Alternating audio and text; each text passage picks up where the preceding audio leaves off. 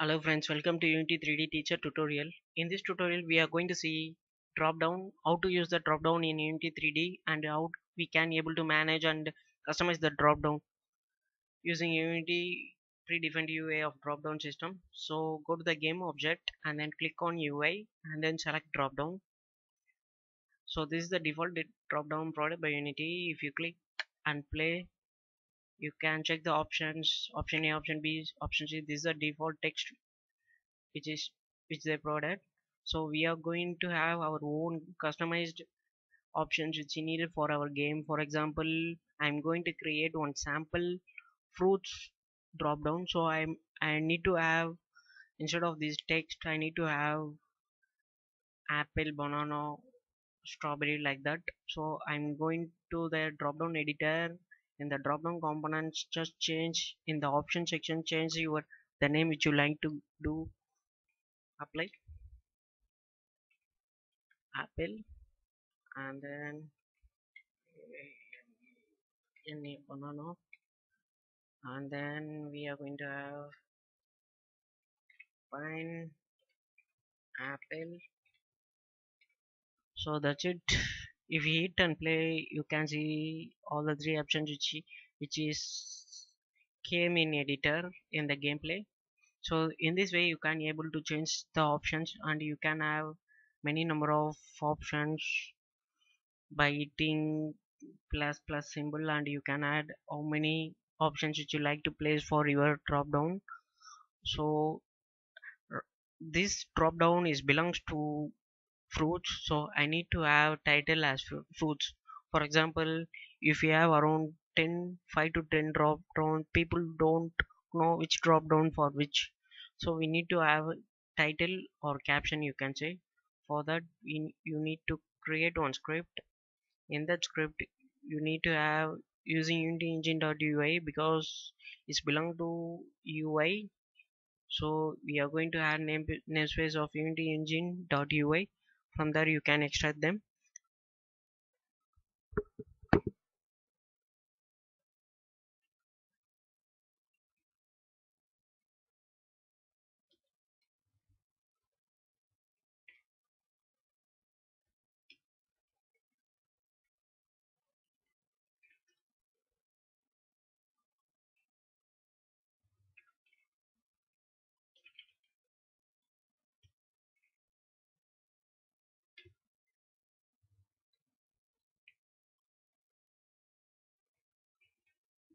What I done is I get the component of Dropbox from the editor system and then just assigned my caption should be my and my title should be a fruits. So let's hit it and play and let's see what happen. Before that you need to have the script inside the Dropbox and just drag and drop. Let's see. There you go. It's a pretty straightforward. You can have a title fruits and then have a subcategories which you like to show. So it's very good system. You can have many things like this. You can have many 5 to 10 dropbox and you can have title so that people don't get any confused. So right now you can ask how to customize my dropbox. I don't like this basic system, so I'm going to teach how to do that. So let's change the arrow for a dropbox. I have some one sample arrow. So just drag and drop this, click on the arrow and then just drag and drop in image this arrow. That's it. If you see it and play, you can have your new style arrow. And also you you need to, if you need to change this tick mark, I am going to show you how to do that. Click on the template and then select viewport and then select item. From there you can have check mark, item check mark. So this is the tick mark you are going to replace with our own customized tick mark. So we have replaced. Let's see how it's working. Yeah, there you go. It's very good. No. So suppose we need to change the color and also the selection systems. What you need to do? So click on the Dropbox. From there you can select Dropbox normal color to preset colors any which you have, or you can select from here. I have this color. Hit and play. Now you can see. So we are going to have same thing for list. For that you need to go to the template and then go to the item. We need to change for every item, so we are going to change the color for item. Now see, that's it. You have everything now. So we are going to change color for the item which is selecting. For change the color from the item, you need to select highlight color and then change to green or any color which you like to make. I selected green. Now let's see. That's it. It's very easy system. You don't need to change anything. I have one white layer. I need to find where it came from. I think this is that's it. So we just remove the background white layer.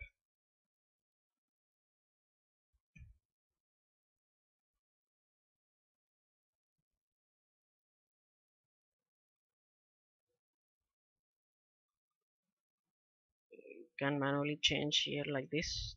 This is the thing. For example, people can ask how to change this in script. For example, they have you have lot of options like 100 to 500 options for your people. So if you have a lot of options, you need to do in scripts better than editor. So I'm going to show you how to do that. Wait on function name inserter.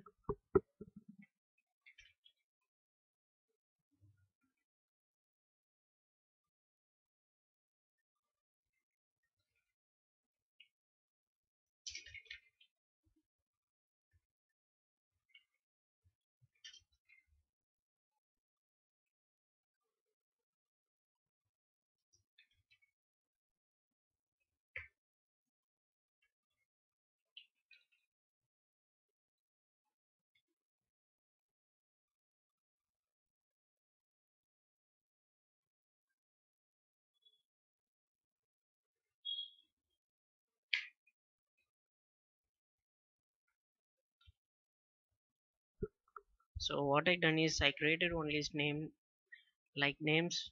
So I'm just get the Dropbox component and then added that all the names in the list. So this is the system. We are going to have the names.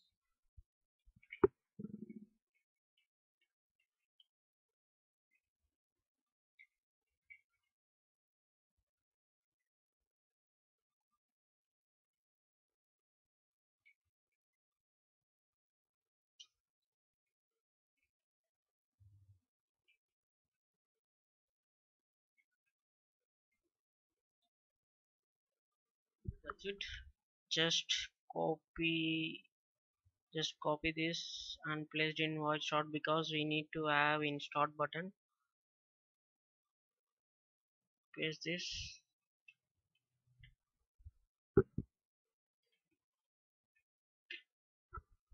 Before that we delete this predefined system which we have in editor. We don't want this here. We are going to call from the script. That's it.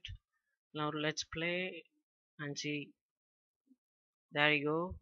You can have all the elements which is coming from the list, not from the editor. So you can have, for example, right now I have three scripts. You can have around four, four buttons, four selection list buttons also.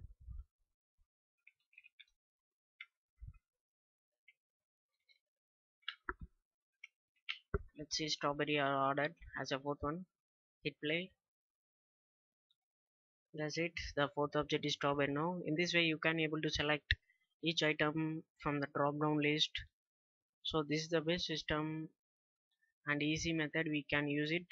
Now we can see how to get the output from there. So I'm going to create one text